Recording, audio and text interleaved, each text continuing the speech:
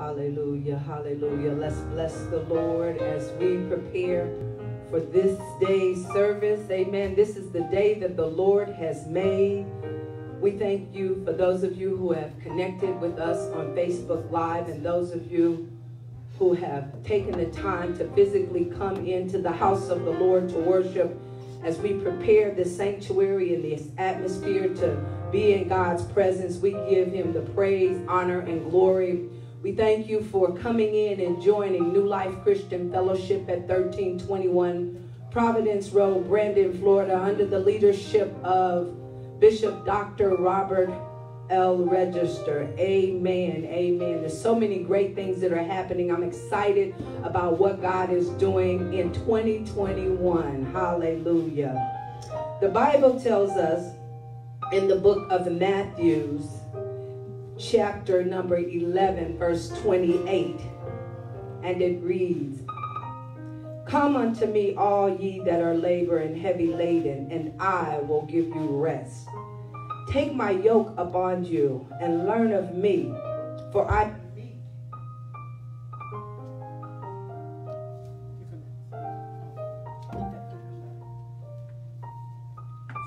am meek and lowly." Hallelujah. Hallelujah. Lowly in heart, and ye shall find rest unto your souls. For my yoke is easy and my burden is light. Father, in the name of Jesus, we thank you that we can come to you, Heavenly Father. We can come to you just as we are, Father. Lord, we give you praise, honor, and glory that when life challenges make us heavy and we're burdened down with the cares of life, oh God, with the concerns of COVID, with the concerns of the economic pressures and financial aid, oh God, and our rent that's due, oh God, and our health issues, Father, that we know that it is you that can take all of those yokes, oh God, and make it easy for us. So right now, God, we invite you into this sanctuary. We invite you into our hearts. And if there's anything that will hinder your presence from being manifested in our lives, hinder your anointing, we praise you right now, oh God, that you break those yokes that are hindering us in our life right now in the name of Jesus. That we will receive all that you have, God. We surrender ourselves unto you. Every member that's in here, Lord, that's serving to operate this service, oh God, that those who are not able to come here physically in the house would be able to still connect with the body of Christ. We thank you for the word, oh God. We thank you for those who will be worshiping in spirit and in song. We thank you for the tithes and the offerings. We thank you for deliverance. We thank you for healing right now in the name of Jesus. God, we thank you for the healing that you've given those, oh God, who have been hospitalized near and far, our family members, and particularly those who are connected to New Life Christian Fellowship, God. We give you the praise and honor for healing many and continuously healing Denise, oh God. And we thank and praise you for our dear brother Christopher Johnson, who has, Lord, moved out of ICU, Father God, and is still being taken care of by you, and your hand of mercy and grace is healing his body, God. And all those who have laid in their bed of affliction silently, God, we still give you the praise, honor, and glory. In Jesus' name we pray. Amen, amen, amen. Hallelujah. Hallelujah. Amen. We want to welcome you once again. Amen. As our minister Carla has already said. Welcome you in this place of worship today. Another Sunday, amen, in this brand new year of 2021. Amen. I don't know about you, amen, but every time that I come into the house of the Lord, amen, I count it an honor and a privilege, amen, to stand before his people, whether we have 2 or 3 physically in the midst. The Bible says that he is still able to be in the midst. Amen. And so we want to encourage you, amen, to join in with worship as we lift up these songs. Amen. And you may not know all the words to the songs. Amen. Sometimes we may make the mistakes of not knowing all the words as well. Amen. But the main goal is, amen, to reach God on today. Amen. As we lift up our hands and open up our voices, lift up our voices to give him praise. Let's declare his glory. The word magnify means to make big. We don't have to make him big. He's already big. Let's declare it. Amen. Let's encourage, amen, our neighbors and friends, amen, to lift up and to call upon the name. Let's make that clarion call on today, because it is him. Why? And it's the reason why we're here today, because of his grace and his mercy. Hallelujah. Hallelujah. Highest praise today. Hallelujah. Oh Lord, we praise your name. We're gonna give you all the glory, give you all the praise.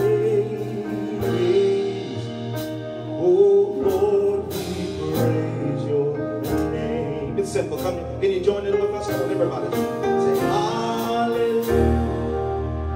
Hallelujah. Hallelujah.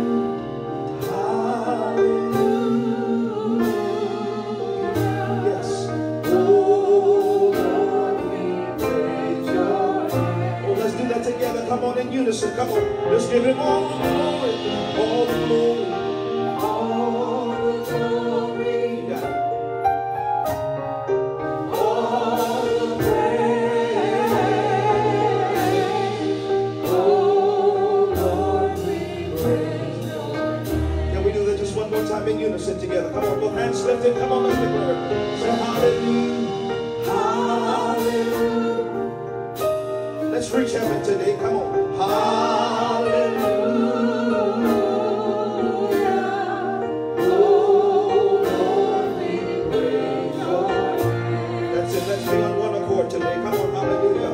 Give him all the glory. All the glory. Give him all the praise. All the praise. Y'all got it. Oh Lord, we praise your name. Let's see if we can split it together. 3 parts. Oh, say hallelujah. 3 parts. Hallelujah. You got it. Hallelujah. Hallelujah. Oh Lord, we praise your name. Let's give him all the glory. All the glory. Give him all the praise. All the praise. Oh Lord, we praise your name.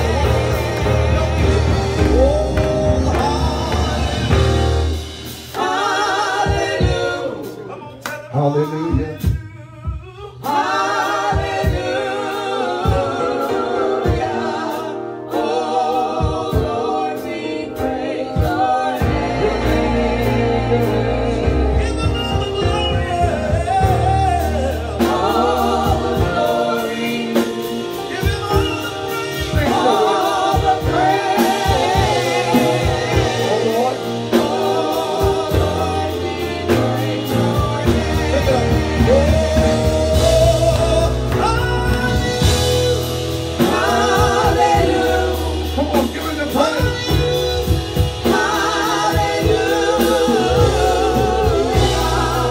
Oh Lord, we praise your name. Come on, give him all the glory. Give him all the praise. All the praise. Oh Lord, we praise your name.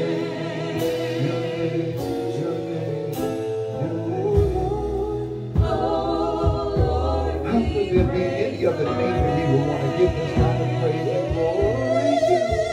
How could there be any other name? Only you, let's give it to him, give it to him, give it to him. Say, oh Lord. I ain't met nobody. I've met nobody.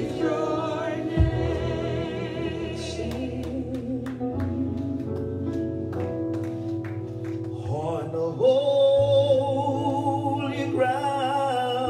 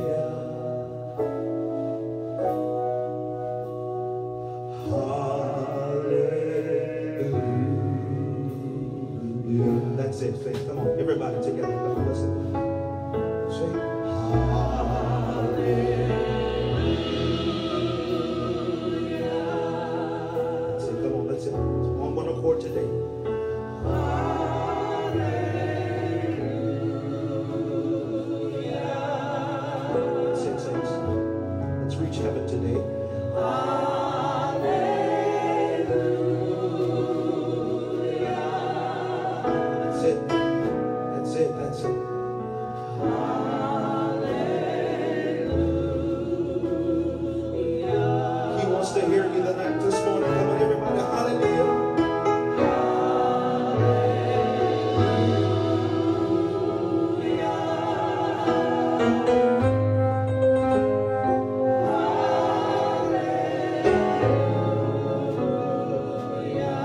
Oh, yes, God, we worship you this morning. Come before you this morning. Come with thanksgiving and giving you glory. You deserve all of our praise today.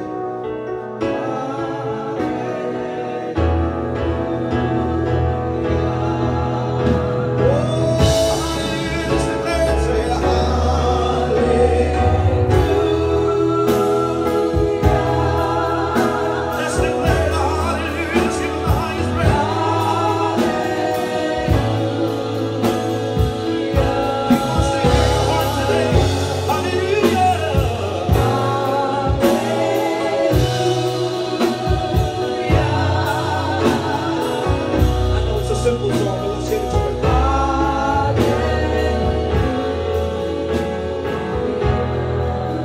Lord, we praise you. Lord, we praise you. Come on, anybody in the house today? Oh, Lord, we praise you.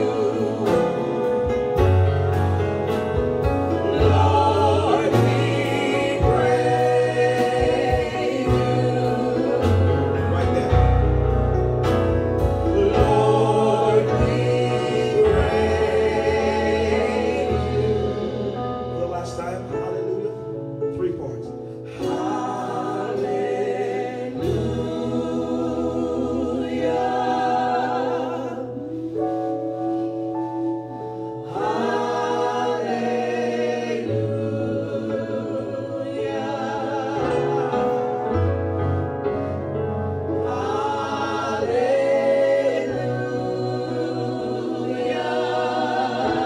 That's it, y'all. Lift them up. That's it.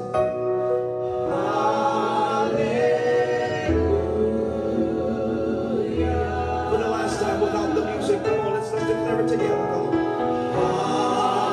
Come on, sing. Oh, you inhabit your praise. Say,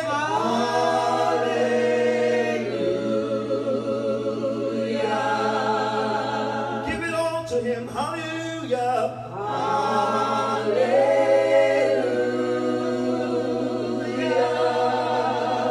Oh, hallelujah. Say, come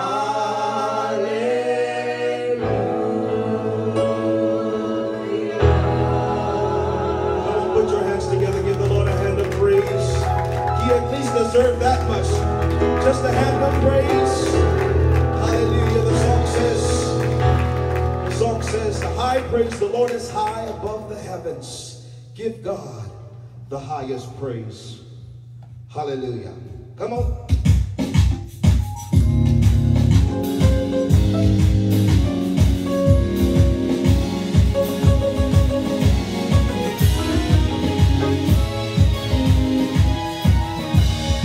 Come on!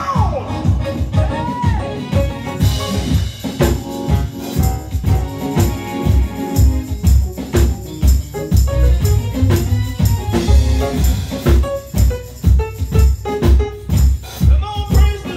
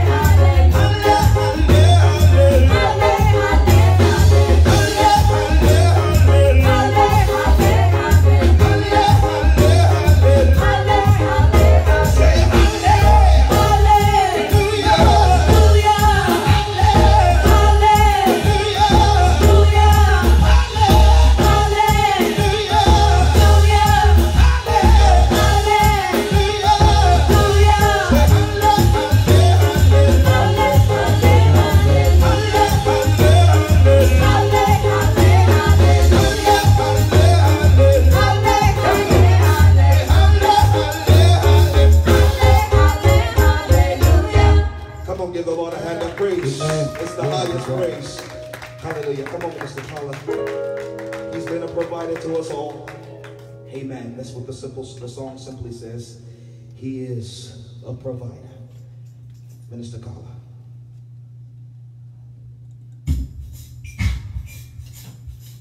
Well, if you know your God is a provider, we're going to put our hands together. We're going to pray.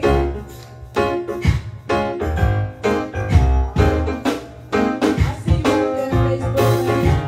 Join with us. I know you as provider.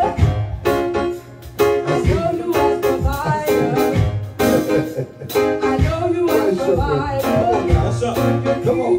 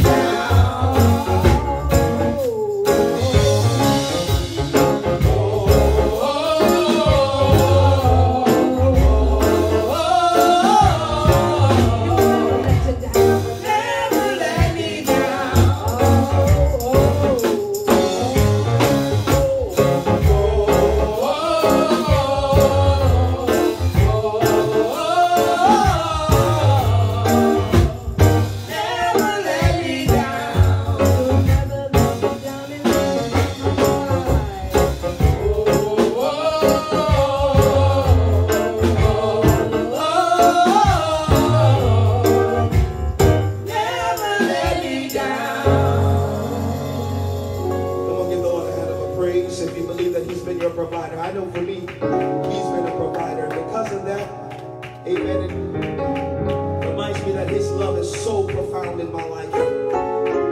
There's no greater love than the love of Christ. Come on, Sister Valet. Amen. We're going to get on out the way so we can hear the word of the Lord coming from our bishop.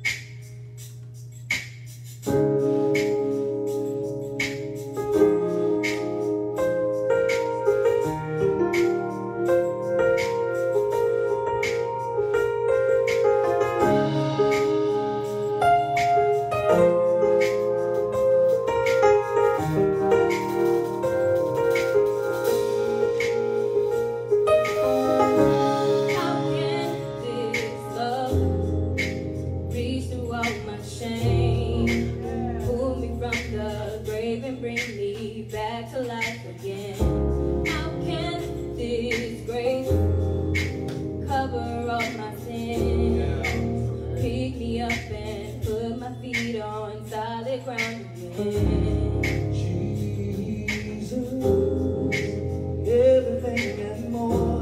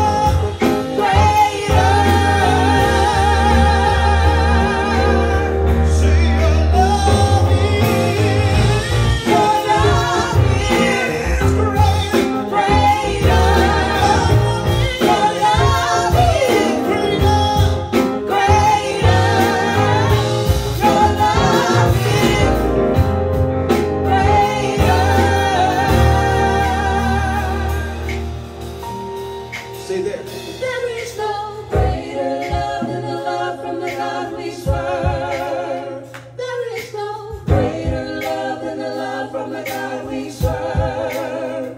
There is no greater love than the love from the God we serve. There is no greater love than the love from the God we serve. Hallelujah. Amen. Amen. How many know there's no greater love than from the love from the God we serve? Amen. How many really believe that? You keep living and you keep serving.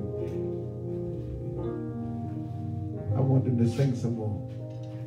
Sing some more with me. Come on, that's 2 more songs I want to push over a little bit more. I just came back from a funeral. Buried my uncle. I had the distinct privilege of even going and laying my hands on my mother's gravesite. I had a wonderful time, but I wasn't able to shout like I wanted to. You know, you ever go to a party for Leah where you wanted to really get down and them folks in there sitting all uptight and you ever been to a place like that where you really wanted to really cut a rug and everybody's sitting there looking cute. Got their red bottoms on, they want to sweat their clothes out. You ever been and I said, man, I can't wait till I get back to church. Now I did holler a little bit, but I didn't want to overdo it. I didn't want to get to a place where I embarrassed myself. Hey, sound man, you got to watch us. You got to have to move that camera when we move it. Amen. Somebody say, somebody say, we glad we got a new sound man. Amen. Amen. I know you didn't ask for it, but you're there now. You're the sound man. Amen. Mama put you over there. But there's an old song I like. Jesus is real. How many know Jesus is real? Mm-hmm. And some whole folks in the hospital right now singing that song. Yes, sir. Folk wish they could sing in jail. They wish they could have been singing that song. I know that's right. Folk going to court on Monday morning. They wish they could have sung that song, and it had got down in their system, and they wouldn't be facing that judge tomorrow. Amen. But he is real.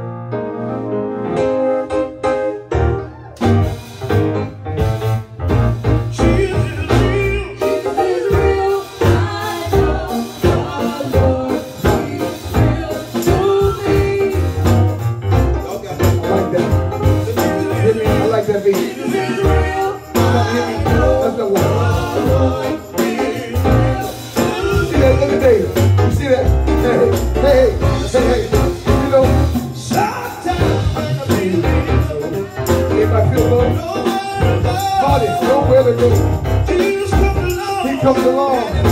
Stand up. I know. There you go, Maria. Jesus is real. Jesus is real. I know the Lord is real to me. Woo! Jesus is real. I know the Lord is real.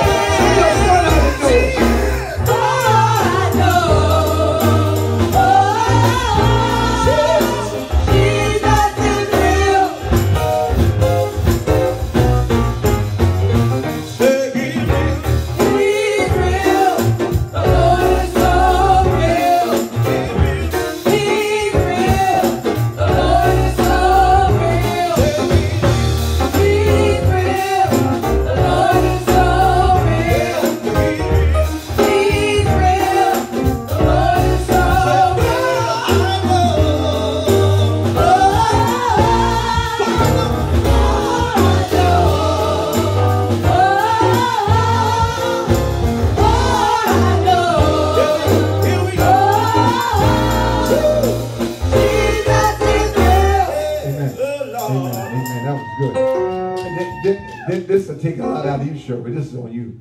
That song about there's a bomb. Because we have people that are in the hospital. I said we have people in the hospital. How many know we got people in the hospital? And I heard they're doing a little bit better. Come on, give God praise for that. You know what I miss about church? Man, there's no collective shout in here. It's like, well,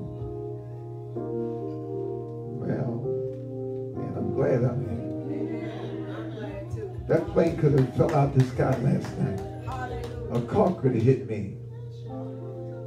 I could have listen, I was just in New York visiting my family for Christmas. Took us in like family should. And my brother-in-law had a stroke. Since I've been back, they said he can't drive no more. What is wrong with some of y'all? You ain't happy that you're breathing?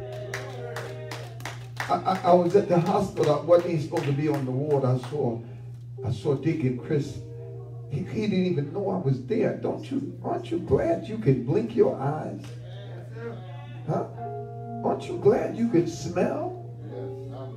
Aren't you glad you can get on the phone and talk? Even though you're gossiping?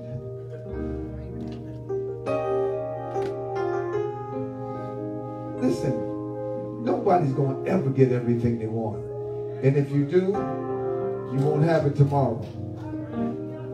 This idea that with Panda, I just want something. I just got to have something. Man, you got God. What else you want? What else is it? What else do you really want?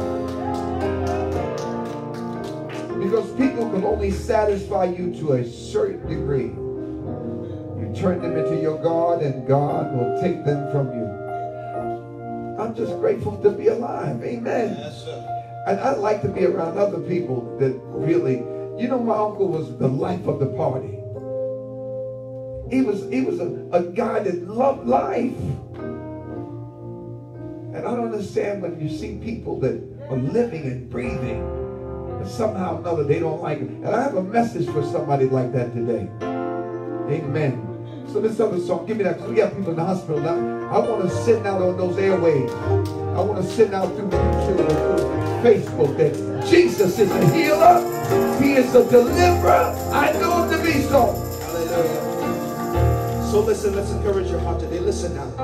Listen now. Listen. So don't be discouraged. Don't be discouraged. Joy comes in the morning. It will come. It will come. That's my hope. God is nigh. Take your time, Sherwood. So stand still and look up. For God is going to show up. He is standing by. He's standing by. I like this part. For there is healing. Everybody out there that's dealing with COVID-19. Hallelujah. Dealing with mental issues. There's healing. Emotional pain. Whatever it is. Whatever it is, Anna. There's healing. There's healing. There's healing. There's shelter from the rain. So Lord, we need it. Right. Send it to my friend Keenan. Send it to Chris. There is.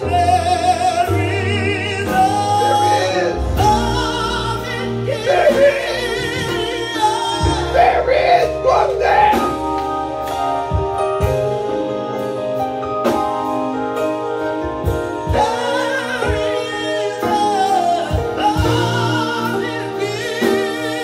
I said there's one there. To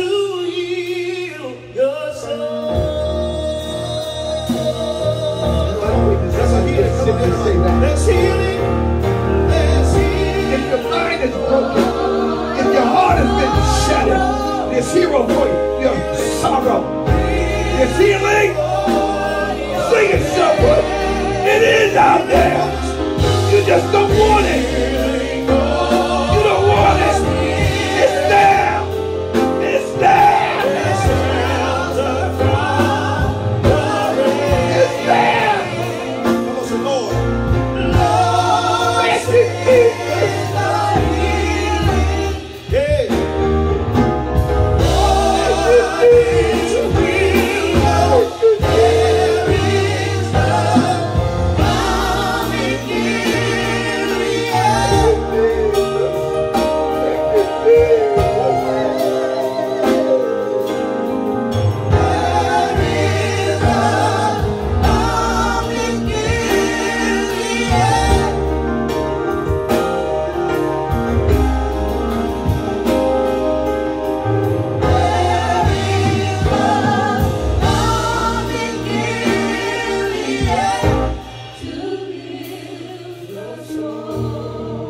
Healing for your soul.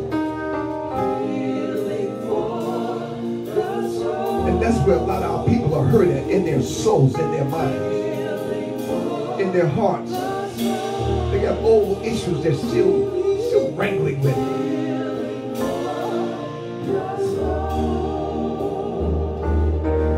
There's a healing.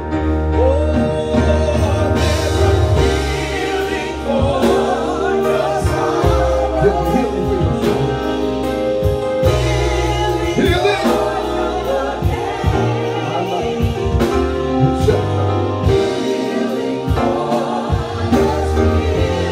Listen to us sing this morning.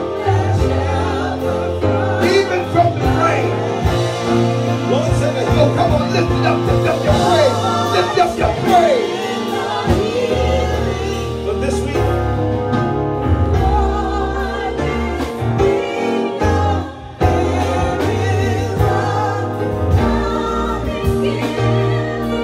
I hear you, some brethren. there's a woman in Gilead today. I hear you, Alvin. I hear you, Taylor. I hear you. I can hear you. Three-part harmony.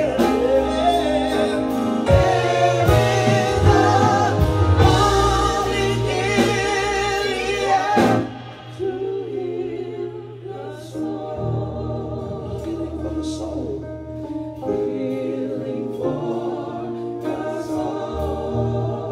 Healing for the soul.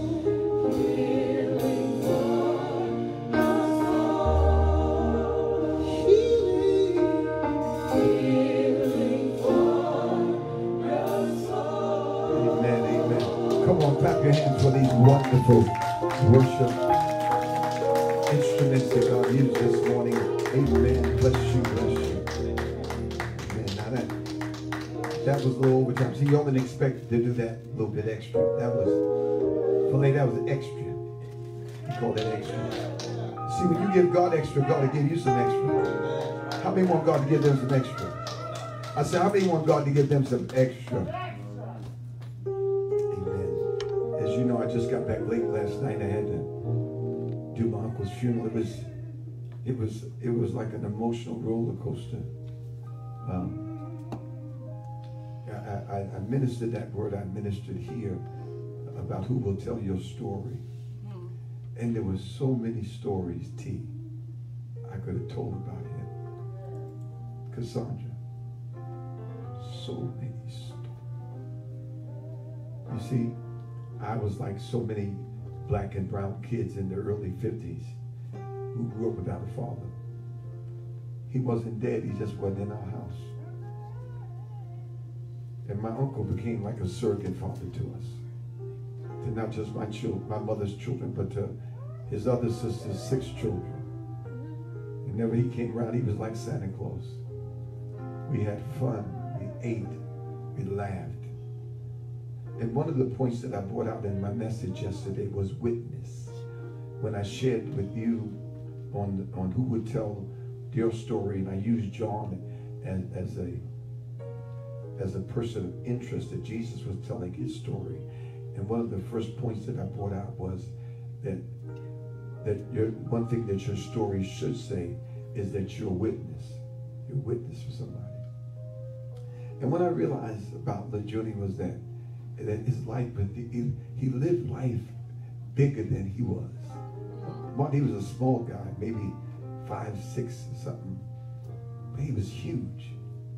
I went to one of the places, they sell something in Virginia called Yak. A lot of people don't know about that filet of Yak. You got to be down there to know about it. And a friend, in fact, I was talking to somebody, and he said that they went to a Chinese restaurant somewhere in San Francisco, and they asked the guy for some yak. And the guy looked at yak. What the heck is yak? They said they don't sell that nowhere but Portsmouth. So when I walked in the building, as I often do, I got a big mouth. Y'all don't mind, I talk a lot. And I boast on God. I boast on the fact that I'm alive. I really do. Because I should be dead. So sometimes I go places and I make noise. I let people know I'm alive. I'm there and how I got there. And so Portsmouth was LeJuni's town. And so walking in that place to buy some yak, I wanted to say, hey, y'all know who my uncle is, you know. But I couldn't say it because he's an old man now. And so that really kind of touched me, that how time flies. Are you listening to me? How time, you're not careful to go right by you. And so it was a good time to see family, but also to say bye. And I say this with all sincerity. Somebody is going to tell your story. And you hope they tell it right. They hope and as I was sharing, Marty, most people they're not connected, not authentically connected to mosques, churches, synagogues. They go every now and then. They don't have any real connection. They're not, as they would say, dues payers or tithes payers, where they have there's a legitimacy to their relationship. It's very loose. Everything that we do today is almost loose. There's no solidness to it. And so, like my uncle, he didn't have a relationship with the church, but he did have a relationship with God. So God allowed for one of his family members to preach his homegoing. Not because he had a relationship with the church, but because in his family there was somebody that had a relationship with God. Anybody hear what I'm saying? So what's going to happen as you see life start to unfold, there'll be less and less funerals inside the church. And if they are, it's because they've come through the back door, not because they have a relationship directly with that church. Am I making any sense to anybody? Am I making sense? You know, you can't go places unless you, like if you go to the hospital, Carla, today, one of the first things they ask you is, do you have medical insurance? Now the hospital they can't deny you treatment, but they want their money. And so the church, in terms of how we see it, we don't see it right anymore. And that's because the people that are inside the church aren't acting right. And so all they have to see is us. And if we are indicative of what the church is, this is why our numbers are declining and why people have lost trust in the church. Am I talking to anybody? So I was sharing that to them in the best way that I could. And I was sharing about how my uncle was a witness. As John was a witness to Christ. My uncle was a witness to show us that Jim Crow, systemic racism, and all those things could not hold you down. That even your own skin complexion could not hold you back if you had a desire to live. And he lived. And he sowed that seed inside of us. And most of us that embraced it are living. We're living life on our own terms. How many people in here want to live life on their own terms? See, I ain't getting a whole lot of amen, just a lot of shit. Because you know what happened, Valleja? Most people live life based on compromise, based on settlements. They're not living lives based on the life that they want to live. They only dream about that. They only wish about that. But you have time. Somebody say, I still have time. I still have time to live the life that I want. Stop talking about what you want to do and start living. You know, it says stop talking about it and being about it. Let me just share some scripture with you this morning to support my thesis. In the book of Judges, chapter 6, verse 1 through verse 13, there's a series of scriptures that will support my sermon this morning. But first, let's do our confession. If you have a Bible or something that you're reading from this morning, if you just hold it in your hand, let me know you're with me. Amen. Amen. Sometimes even in a group like this, people are still not unified, which is so sad. Someone say, this is the word of God. This is the word of God. This is my word from God. This is my word from God. Obedience to this word is the only weapon that I have. If I read this word and do exactly as it says, according to the book of Joshua, chapter number 1, I shall prosper. You want to prosper, don't you? I shall prosper in every area of my life. I can be what this word says I can be. I can do what this word says I can do. Thank you, Father, for revealing your word to me today. Somebody say amen. I have to say this over and over. There's a couple of things I want to reiterate. This is a public health announcement. First, me, Scylla, or anybody that you see in this place, Carla, Anna, Cassandra, Valerie, Dana, Sherwood, Valea, T, anybody, Shauna, anybody that's here, Leonard, we do not, no kind of way, want to catch the virus. I'm going to say that again. I'm going to say it. None of us that are in here with me right now have any wish. It's not on our wish list, I want to catch the virus. Like Cassandra, I have to admit, I was so poor. I used to think if I get hit by a car and suing, but then I thought against that because them cars, you know, something about steel and bones. I ain't had the nerve. I thought about it. You hear me, Sherwood? I even sometimes thought, I ain't really think that much about robbing no bank because, you know, I ain't had that kind of spirit. Anybody hear what I'm saying? But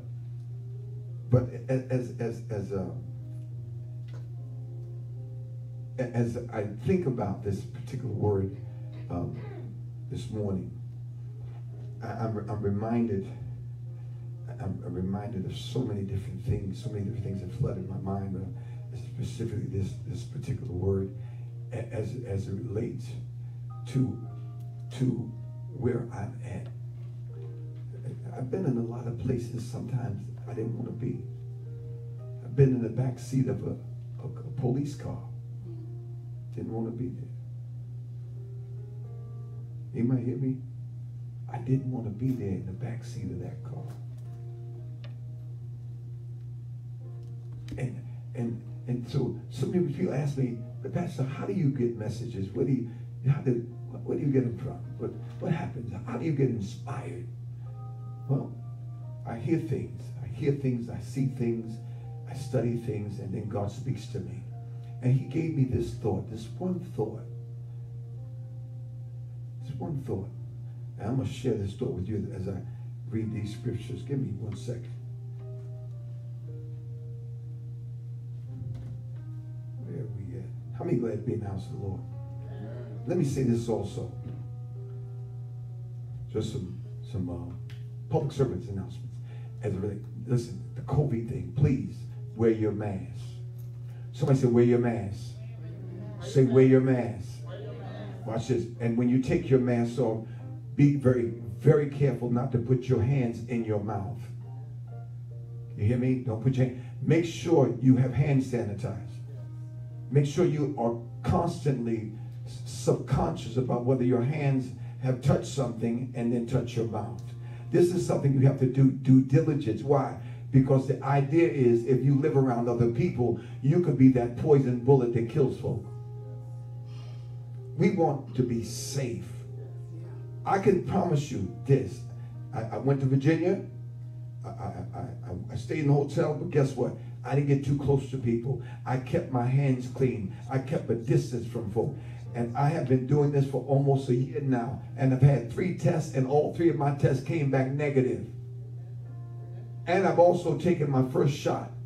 So obviously, I've learned how to maneuver in this kind of environment. And when you come here, I'm trusting that you have. Why? Because if you haven't, you could possibly contaminate somebody in here. Yeah. We don't want to have that. I'm making myself clear. This is what they call a public service announcement. And then let's get to the text. Let's get to the text, because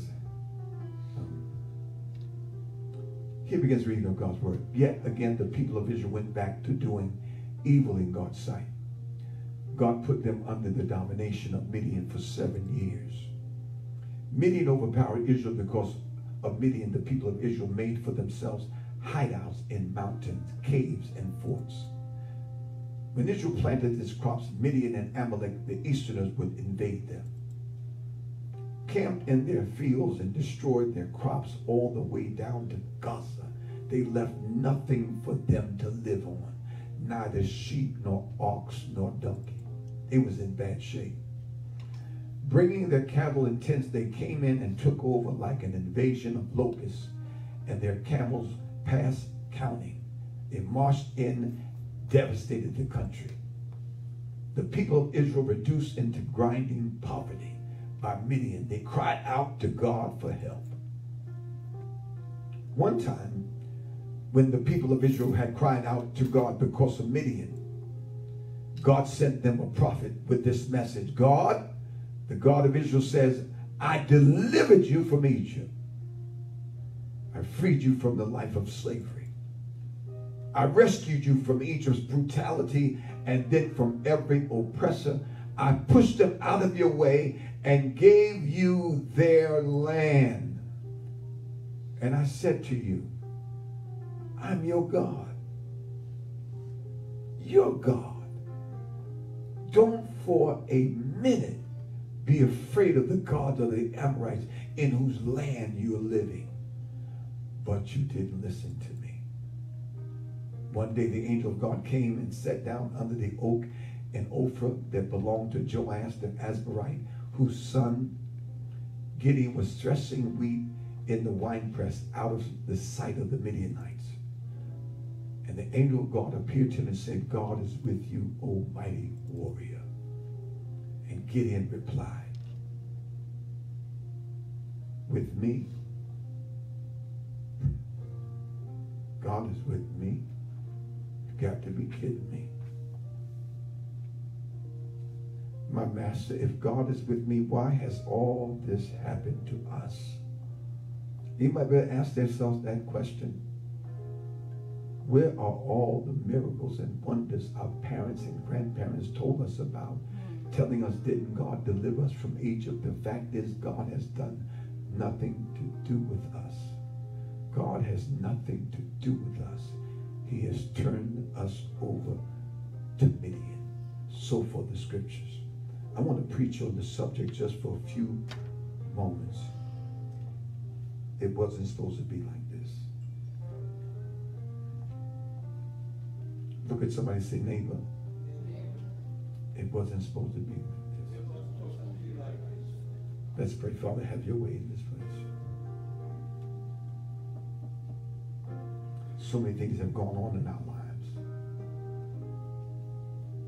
Some things have gone on that we had no control over. We find ourselves in a place of despair and agony. And we begin to point the fingers at people and say it was because of this or because of that. But no matter how many people we explain our problem, our situation to, no matter how legitimate or authentic it sounds to the person we're speaking to, it never changes our location. It wasn't supposed to be like this. Help us understand how we got here and help us understand how we can move forward. We give you thanks in the matchless name of Jesus the Christ. Somebody say amen.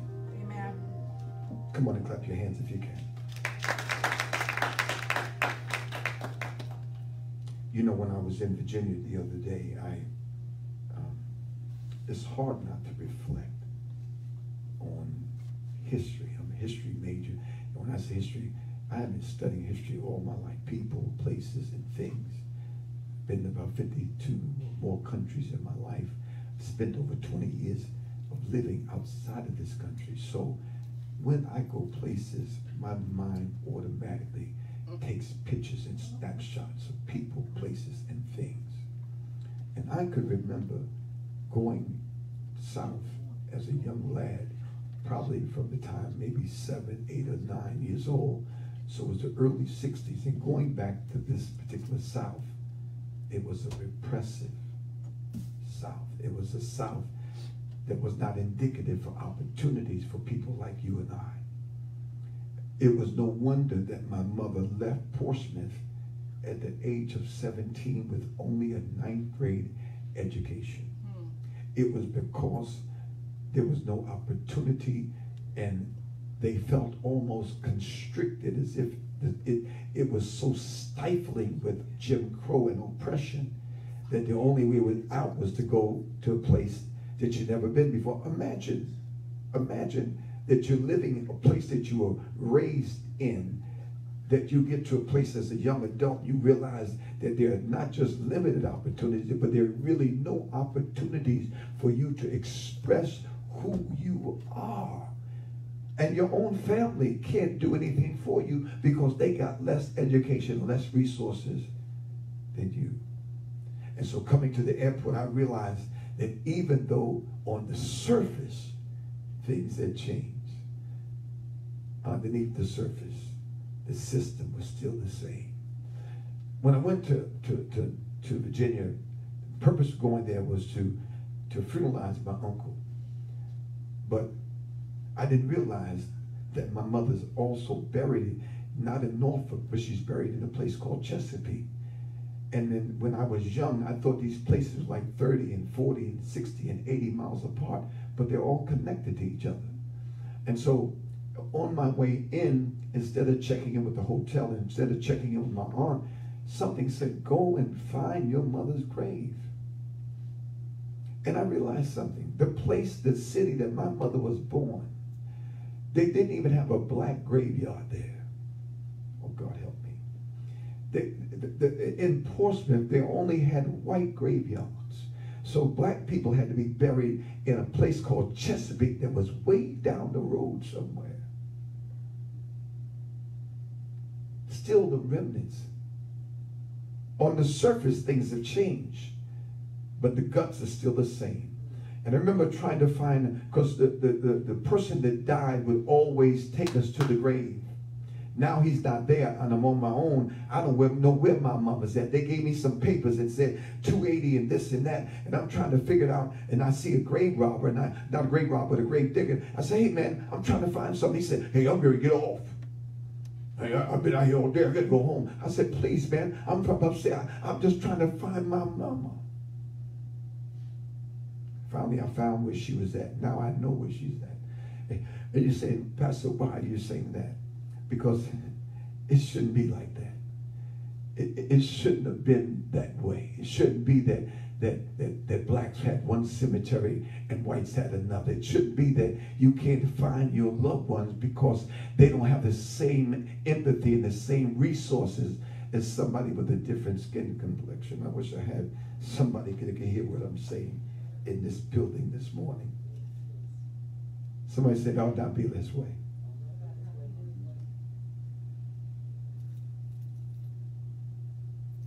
In the text this morning. As a matter of fact, have you ever said to yourself, I'm sick of this? You know what?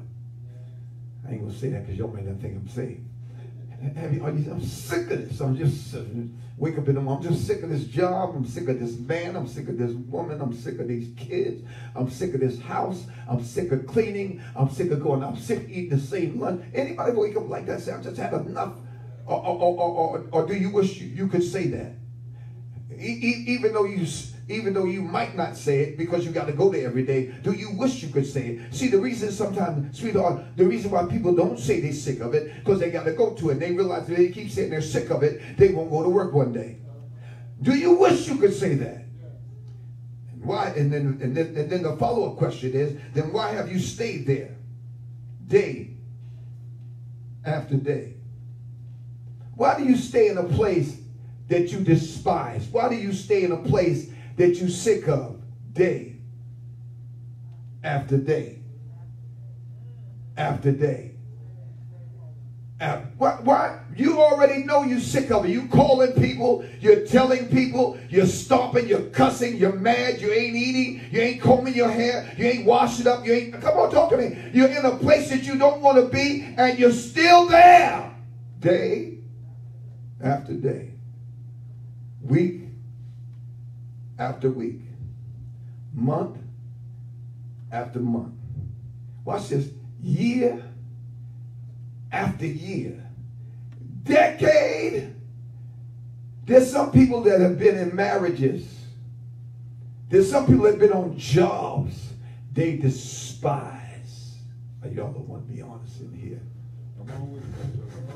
The only reason why they go there is because that job allows them to keep paying their mortgage and their life insurance. The only reason why they go there is because they're too afraid to step out in faith and move in what God told them to move in. The only reason why they're there is because it's their security blanket. But if they could step into the boundaries of what they've been dreaming and hoping for, they would have left that job and left that Negro and left that woman a long time ago.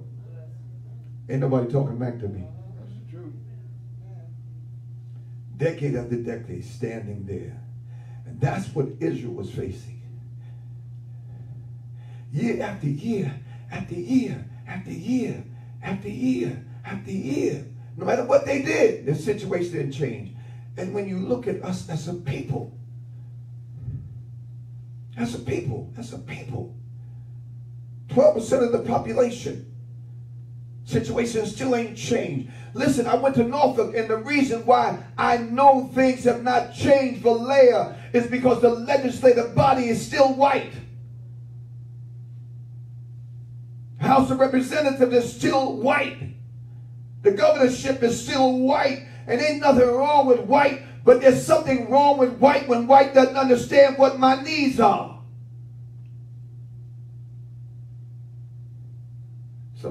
Something wrong with white when white has been ruling for so long, and when you look around, everything is messed up from the top to the bottom.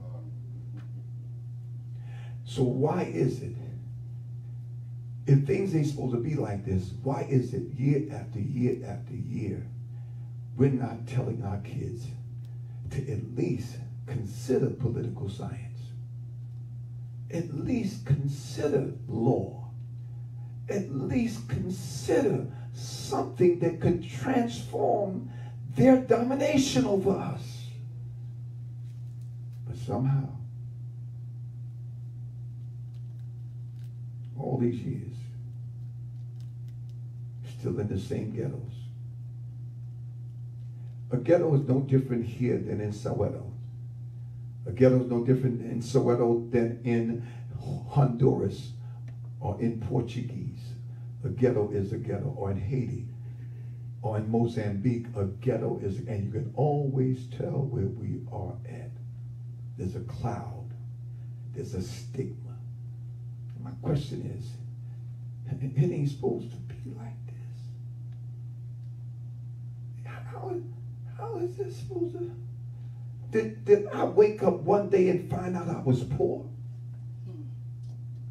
Did I wake up one day and all of a sudden I realized that I was considered second class? Did I, in this great country, this great, marvelous country, did I wake up one morning, fall out the bed, hit my head, and realize that I was considered a second-class citizen when the Emancipation Proclamation, when the Constitution said I got just as much rights as everybody else? And when I get in my car and I drive on 75, I see the biggest Confederate flag flying in the whole U.S. It ain't supposed to be like this, but it is. So that's where the text starts. The text starts with Gideon saying, man, how did we get this way? And see, most brown and black people, the sad thing about us is we can't go back but maybe 1 or 2 generations. So we can't really put together or piece together why we are the way we are. Oh, God, help me in here. We don't know why we schizophrenic. We don't know why we can't settle with one man. We don't know why we can't settle with one woman. We don't know why. Why?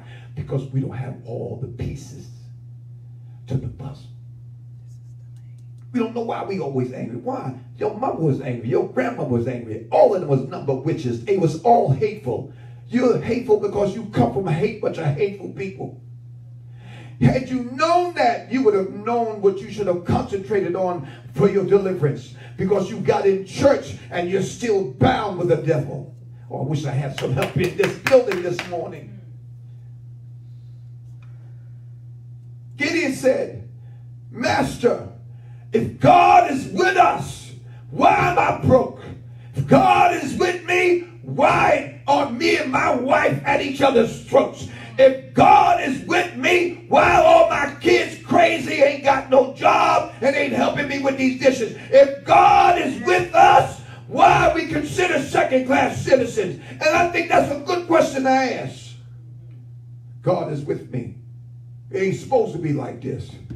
If God is with me, I ain't supposed to be like this. Why? Because he's a covenant God. We're sure with that. Somebody say he's a covenant God. And watch this, watch this, watch this. Here's the problem with most of us is that because we don't know him to be a covenant God, we have slipped away from that God. Slowly but sure. See, the problem with Israel, if you read from Joshua to Judges, as long as Joshua was there, as long as the elders were there to fortify the people in terms of who they were and what they were about, their makeup, who they were, who their God was, they stayed right. But once all the elders dropped off, and see, what people don't realize, this virus has a plan. It has a plot. Did it come from God? No. It was released by the enemy. But look who is killing the elderly. I saw a report just yesterday or this morning that in Texas, I think out of 100%, 59.6% of the people that are dying are brown and black people, or 63. So we're dying at an alarming rate from this virus. Why do you think it's so hard for them to get vaccines? Because they want some more of your...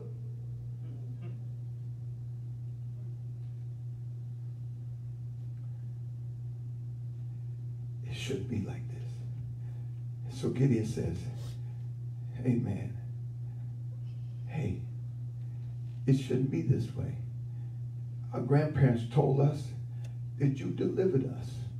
Our grandparents told us that we were in bondage in Egypt. They used to tell us, they used to brag on you. Today we don't brag on God.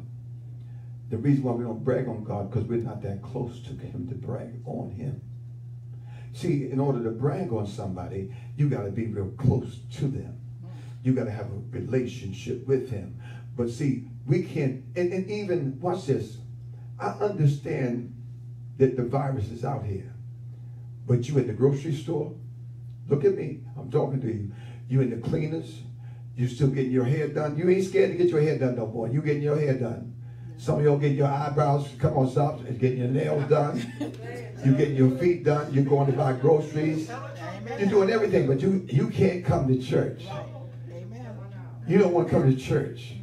You just don't, you know, the virus in there. No, the virus is in the church if you're dealing with people that are irresponsible. When you come through this door, I'm demanding that you are responsible. If you're not found out, you're not, you're going to have to deal with me. But there's no reason for you at some point to come to church. I'm scared of virus. Yeah, you scared of virus. I saw you downtown at the Chinese restaurant eating. You wasn't scared that virus then. I saw you at McDonald's going and get a pickup. You wasn't scared of virus. Yeah, but church. Yeah, I'm in church. How did we get here? How did they get there? Because of sin. Things shouldn't be this way. Your marriage shouldn't be like that. It's that way, and it's going to stay that way if you don't do a few things. And then let me give you a couple points. The first point that you got to recognize is how you got there. How did we get here? That's what. It's one thing to realize I am a bum. It's one thing to realize I'm a drunk, I'm an alcoholic, I'm a homemonger. It's one thing to realize I can't keep my pants up or keep my pants down. It's one thing to realize who you are. It's another thing to admit it. See, sometimes we realize it, but we won't admit it. We know who we are, but we just won't admit it. And when people call us on it, we sit there and fight and argue with them and won't admit that we are jacked up from the floor up. So the first place of recovery is admitting who you are. And Gideon was saying, look here, we're messed up. My mama's messed up. Parents is messed up. Everybody's messed up. Look at verse 14.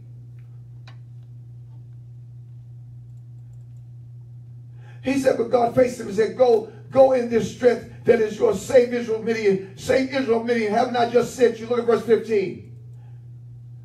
And he said, how and we, what could I ever save Israel? Look at me. Look at me. And that's what's wrong with some of us right now. The reason why we're in the rut we in is we keep looking at ourselves and we can't see the God that's still in us that wants to break out of us. All right.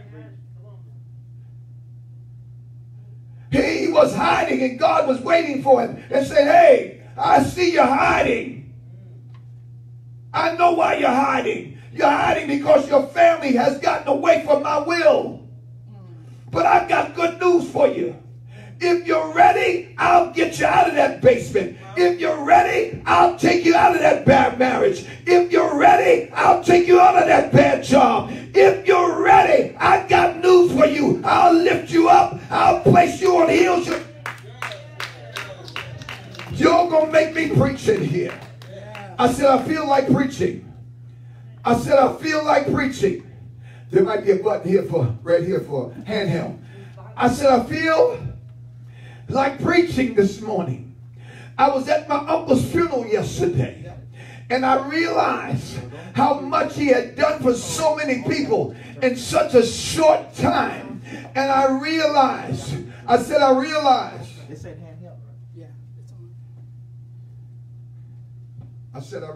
testing 1 2, testing 1 2. All right, I'm there. I realized something. You see, God told Gideon, get up and go do it.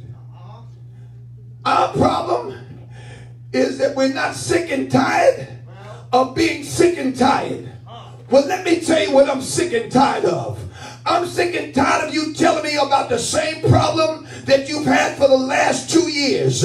I'm sick and tired of you being sick and tired of what you're sick and tired of that you won't make no changes in. There is a God that's able to do exceedingly. I wish I had a witness in here. Y'all gonna make me holler in here. I said I'm gonna holler in this place because I knew God is able. I said I knew God is able. What is he able to do? He's able to do exceedingly. I said he's able to do abundantly. But you got to realize, the Bible says that Gideon realized, he said, I'm the weakest. I'm the runt of the litter. And once you realize that it's never been about you, once you realize that in the place that you're at, you said, how did I get here? All my sisters are divorced, and it looked like I'm headed for the same divorce court. How did I get here? They're about to fire me on my job. I can't afford to get fired. I have not got yet to retirement age. How did I get here? How did I get to a place where I have no friends, no real friends that I can count on? Well, the first thing you got to do is admit you ain't been much of a friend yourself. You got to admit that you're there. Hallelujah. I said the devil can't win. I ain't messed up today. I'm still going to preach. You're there because you didn't recognize recognize all that God had for you. The reason why Gideon was hiding, the reason why Gideon was hiding is because he didn't know the God of his ancestors. He didn't know the God of Abraham, the God of Jacob, and the God of Isaac. Had he stopped for a moment and remembered how God delivered them from the hands of the Egyptians, how he stopped for a moment and remembered that they were God's own people, the apple of his eyes, they would have realized that God would have moved heaven and earth for them. But what happens to us over a period of time, we become relaxed, we become lax on Netflix, on Facebook, on that book and other books, that we forget the master.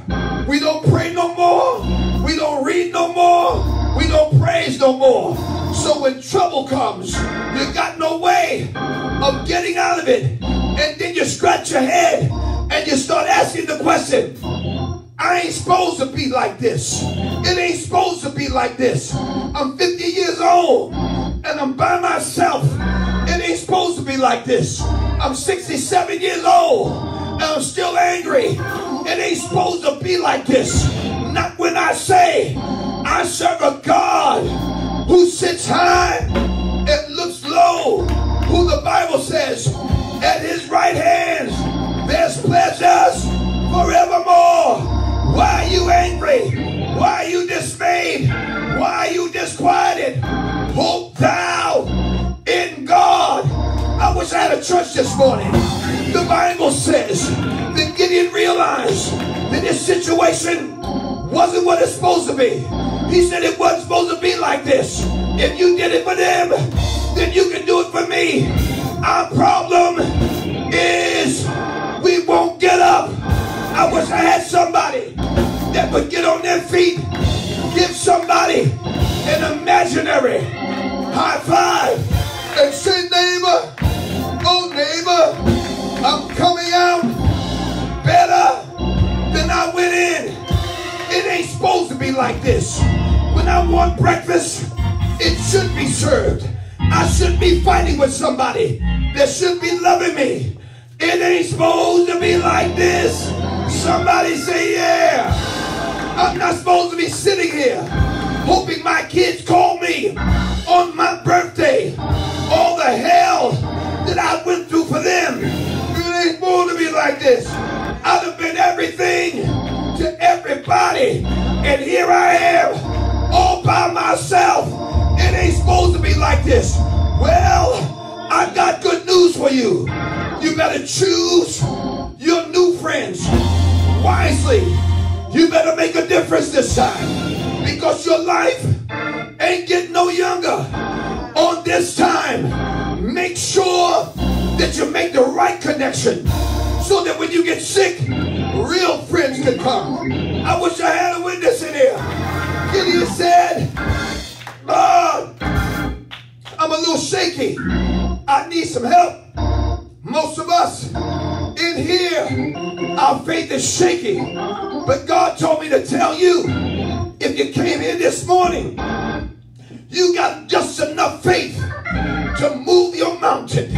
Whatever your mountain is, if you came in this morning, your mountain, I said your mountain, I dare you to wave your hands in the air and say bye-bye to your mountain.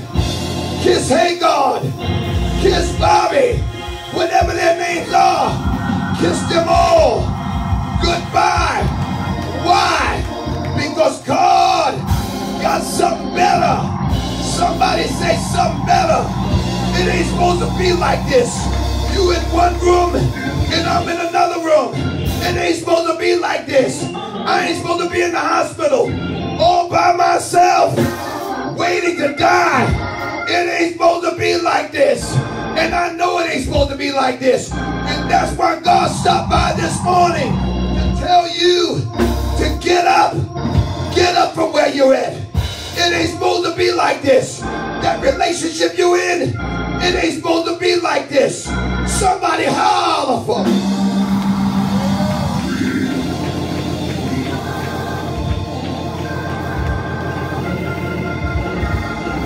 The problem, money, that we was crazy when we was born. We didn't realize that we came from people that settled. We didn't know nothing else but to settle. But I got good news. Settling days is over. I wish I had a church this morning. I'm going to be around when the pandemic is over. I'm going to be able to give somebody the biggest high five and the biggest hug. You want to know why? Because weeping may endure for a night, but joy.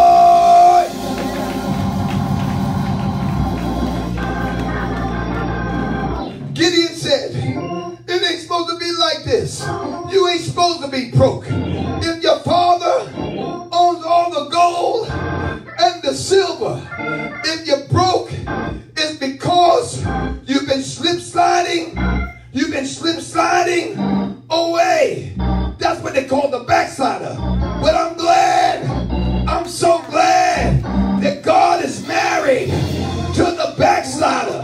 So if you slip slide away, he'll bring you back.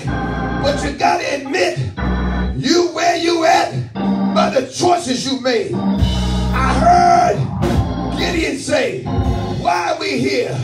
It ain't supposed to be like that. And God had to take him all the way back to the sixth chapter and the first verse. And he told him, you're like this because of the sins that your mom and daddy committed. You're like this because they wouldn't listen to me. You're like this because every time I sent a word, they ignored me. They turned their TV on. They talked to their friends.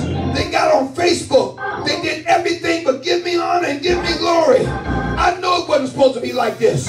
You wasn't supposed to be by yourself in your old age, but you wouldn't listen. I feel like preaching this morning. I hear the Lord saying, it's going to be just like this if you don't make up in your mind and admit where you're at. I wish I had somebody would open up their mouth and say, Lord, it ain't supposed to be like this. I ain't supposed to be working at 60. It ain't supposed to be like this. I should have been retired a long time ago, eating and living in the laps of luxury. It wasn't supposed to be like this. I should be working my phone, my fingers to the bone. Not like this. Not when I have a God who loves me, who died for me, who made a way.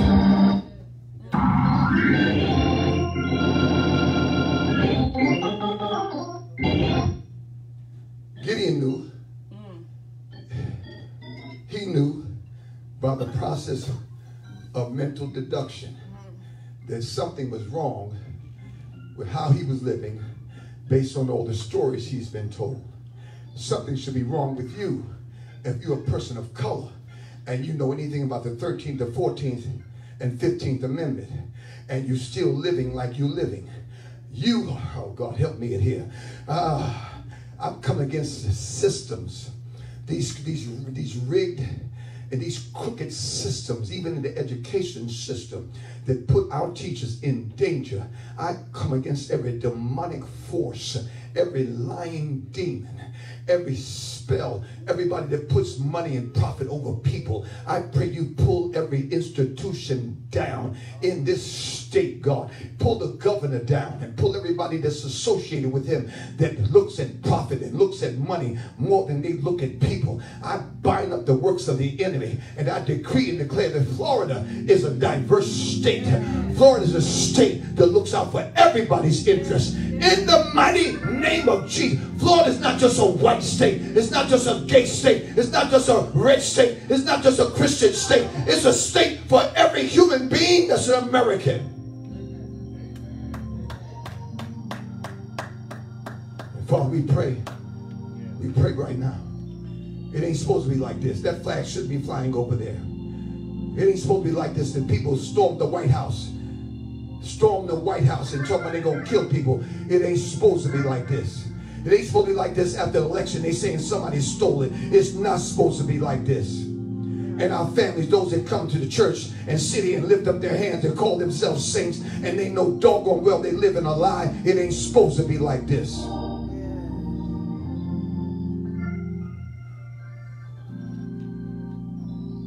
We've been living lives that settle. Lord, I ain't settling no more for nothing that's not of you, God. Somebody said, Jesus, I refuse to settle anymore. Why would he die if he didn't want you to have his best? It ain't supposed to be like this. Nobody should throw food at you.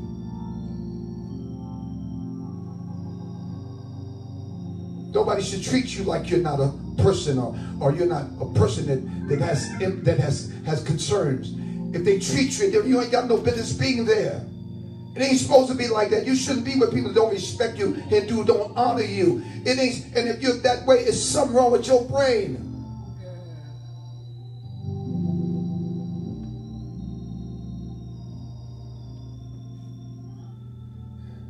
And then, of course, Gideon had to have some proof. He had to have God show him several different things to show him that he wasn't lying. Why? Because his family and he had drifted so far away from the cross. Some of y'all need so much proof. Here's the proof you woke up this morning. Here's the proof you breathing. Here's the proof you got here to this church without an Uber. Here's the proof you got food to eat today. Here's the proof. Death didn't hit your house last night. Here's the proof. I know you ain't got that man you want. You ain't got that house you want. You ain't got that car you want. But you got some stuff that you ain't even give God credit for yet. It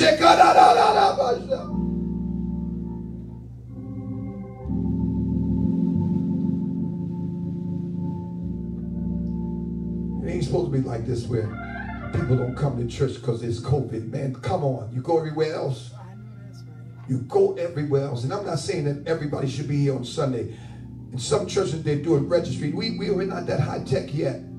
But some of you have not been here in ages. Ages. And all you want to do is pontificate. This is where the fish biting in church. I ain't want you to go everywhere else. You get your hair done.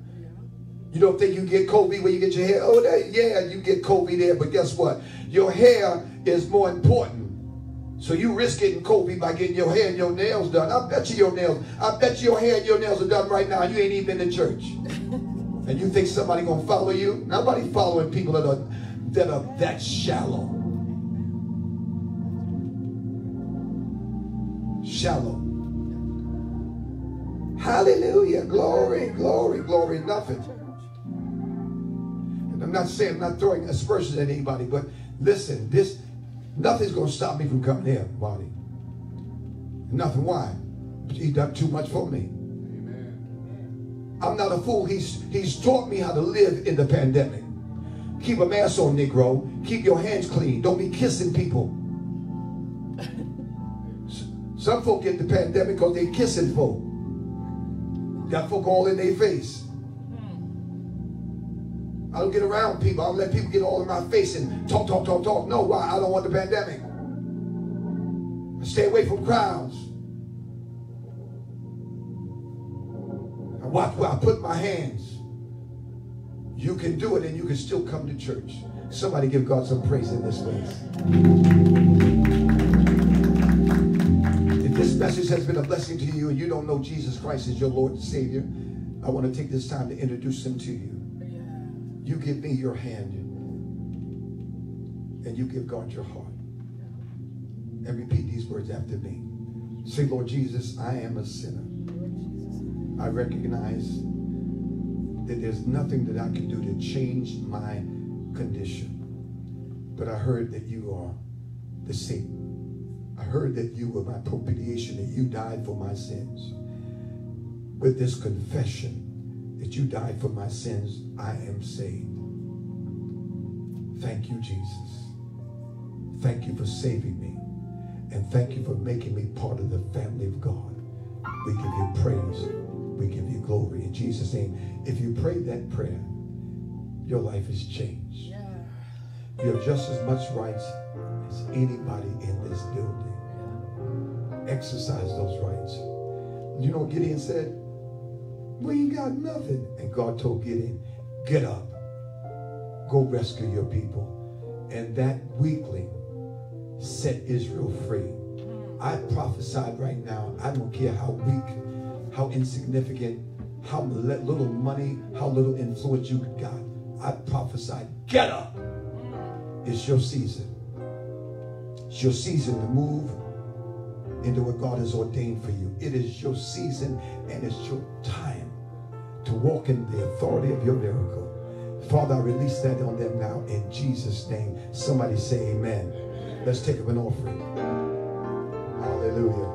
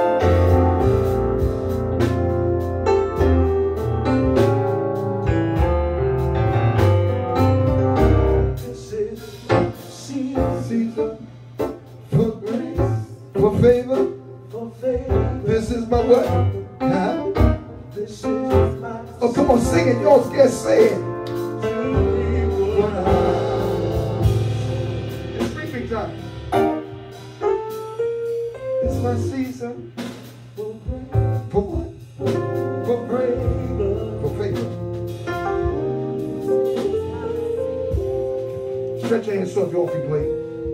Father, we thank you for every seed that has been sowed, even for those that came this morning and didn't have anything to give. God, we pray that the same God that put money and seed in our pocket would put it back in theirs. We pray they don't have a spirit of guilt or shame. Strengthen them. Give back seed to the sower and bread to the eater. And for those that are giving online right now, God bless them. Meet their needs in the wonderful message name of our Christ. Somebody say amen. Amen.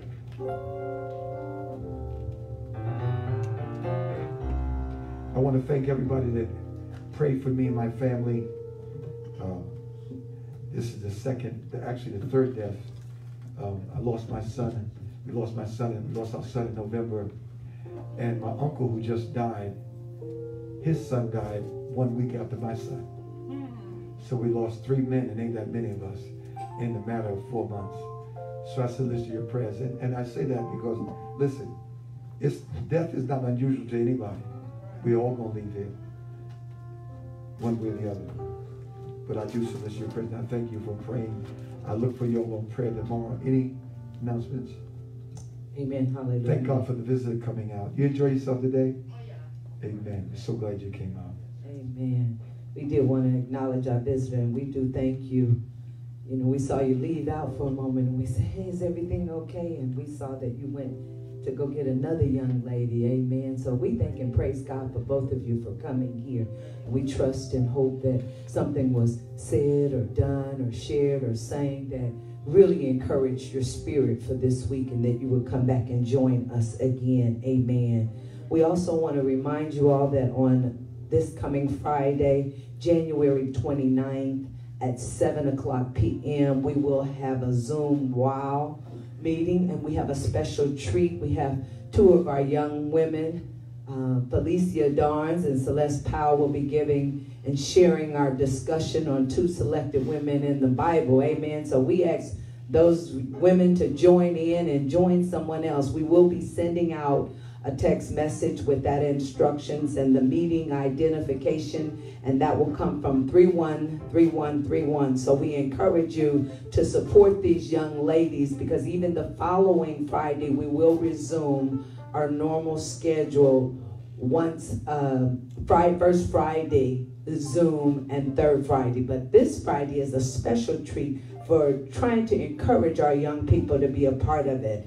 Amen. We want to also let you all know the Leaders Auxiliary meeting. I will be sending out a message after I re-coordinate with our pastor in reference to when we were going to meet and where we're going to meet, a leaders meeting. So leaders, stand by for that message to come out so that you all know and we all know that time for that meeting to host. We encourage you all, those of you who are on the prayer call, and if you have a prayer request and like to send or know of someone that is going through challenges or in the hospital, please send a message and let us know so that we can ensure that we're keeping our members, particularly those lifted up in prayer.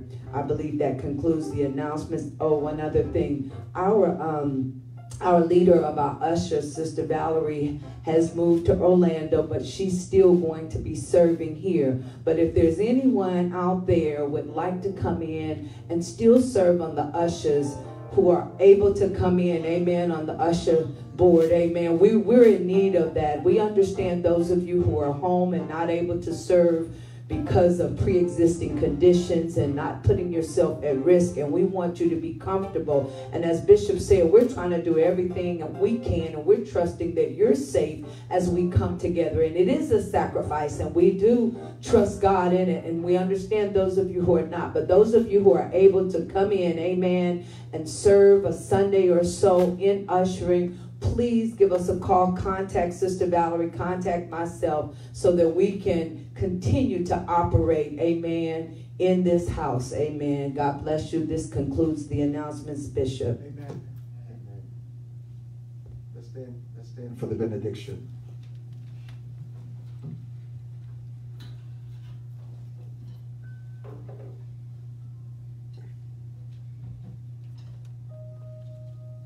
Wow. Just got word that my friend Keenan, the doctor said today was the first day they saw some improvement. Amen. The prayer line is for praying, not for teaching. It's for praying, not for educating on teaching. We teach and educate on teaching in the church. When we get on the prayer line, it's for praying, it's for interceding, it's for crying out to God. Amen. I want to thank those that get on that prayer line and cry out. They work. When I saw Chris the other day, it was touch or go, and I just found out yesterday, because I kept calling, that he's doing better. They said they were talking to him, and he didn't have to go on a ventilator. So keep praying. Keep praying and keep social distancing until you get your vaccination. Amen. And even when you get it, don't act like you're Superman. I went up there, Marty, like I was King Kong. The guy said, "How did you get up here?" I said, "Have you ever heard of white supremacists?" He said, "Huh?" I said, "This is pastor supremacy." He said to me, "You better pass your supremacy self out of here before you catch COVID." So I heard, made a beeline and got out of there. But that's how determined I am about my members. If you go, or you or anybody, I'm coming to see you. That's what we do. But with this COVID-19, all bets are off. We don't want you catching it. Not a mild form, not a light form. Somebody say no forms. Lift up your hands. Father, we lift up our hands because we don't want to catch not a light form, not no forms of COVID. We promise, God, to walk circumspectly. We promise, God, that we know that we have the possibility to be carriers of this deadly disease. So we're going to do everything that we can not to be facilitators. And we give you thanks now unto him who's able to keep each of us from falling. He alone has the power to present each of us faultless in the presence of his glory with exceeding joy. To the only wise God, our Savior, to him be majesty, dominion, and power, both now and forever.